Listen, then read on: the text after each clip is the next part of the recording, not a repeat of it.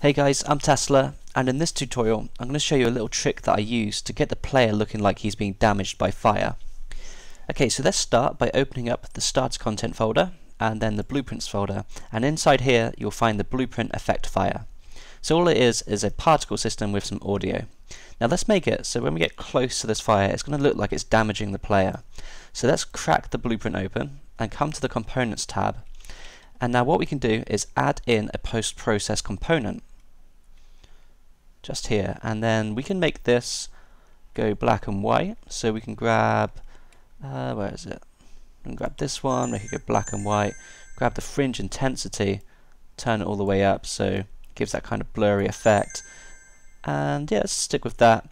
Now this is actually applied globally, which is not what we really want. So what we can do is scroll all the way down to the bottom and uncheck Unbound. However, it's still applied globally. So to fix this, what we can do is add in a shape. So we could add in a sphere, and let's make the radius a bit larger. And imagine this is where the player is going to collide with it and apply that effect. So with our sphere, we can now drag and drop the post-process volume onto it to make it a child. And now when we enter the sphere, that effect now gets applied. But we can also grab the post-process volume and turn up the blend radius as well. So it will start blending before we even enter the sphere. So the effect will be applied gradually. And then also in the graph we could grab the sphere and then right click, add an event for it, collision, begin overlap.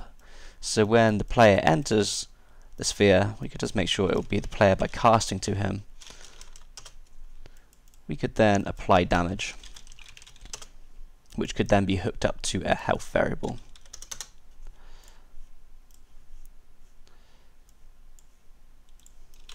Okay, so let's give it a test.